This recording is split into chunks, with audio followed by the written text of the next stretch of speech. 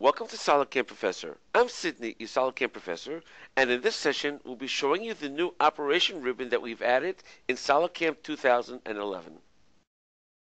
If we take a look at our tabs on our ribbon, we've added a new one called SolidCAM Operations.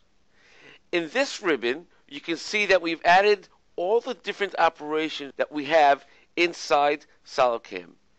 So instead of going into operations by right-clicking and then going to add operations and then looking for the proper option, we have this now all in front of you over here, and by simply clicking on any one of these operations, we go directly to the operations, saving us many clicks in order to get to those operations.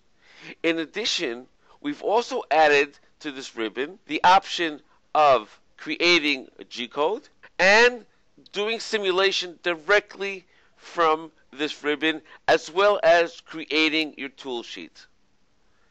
We also put on this ribbon our CAM views, just like the CAM views we have in SolidCAM 2011 ribbon. This way you don't have to go back and forth in order to use this. Thank you for joining us in SolidCAM Professor. Take care and have a nice day.